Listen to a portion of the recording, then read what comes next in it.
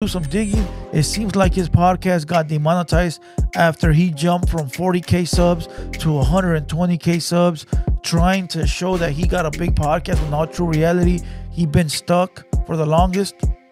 Views don't accumulate to those subscribers. So it looks like Tony Tranzas is back at it again. This time he's getting exposed by Haterworld. So fools are saying that Tony Tranzas is faking views and getting bot subscribers. Yo, that's crazy. And that would make sense why he would get demonetized too. Look, Tony Tranzas, Sodium Radio, whatever you want to call it, the jig is up, fool. It's time to admit you ain't never gonna put that documentary out. Tony Tranzas, aka the Bill Cosby of Chicano rap. Just looking at him, he looks like a creep. And I don't even know him like that, my boy. They be telling me they go over to his podcast and he be spiking their drink. He gets them drunk.